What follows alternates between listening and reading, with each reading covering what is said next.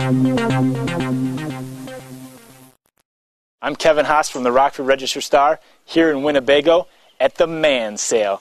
I'm talking with Brian Glenn, who runs the Man Sale, who's going to tell us, how much would a man like me go for? Actually, the Man Sale is all about selling the power tools, hand tools, and other equipment men like. Mega Man Sale is a sale for men only. No women allowed. What if the woman was like super hot and she wanted to sell her lingerie? That's something men might like. Well, I don't know. What would men do with lingerie? Building, welding, anything a man would put their hand on, and very few women would, that's a man sale. Yeah, but I mean, she'd be here selling it. That's the whole point. She can come in. He said, I think I'm going to sell stuff that I have like 2 and 3 of. I said, well, that's a good idea.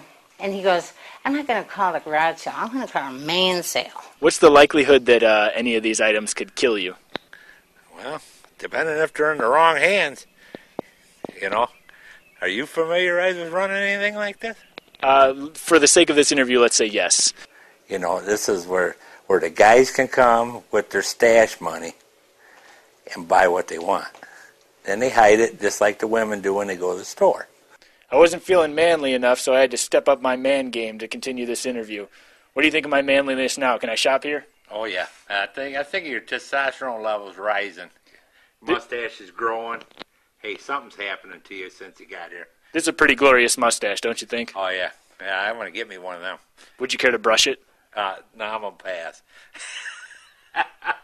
Man. This has been Kevin Haas's mustache reporting to you from the Man Sale.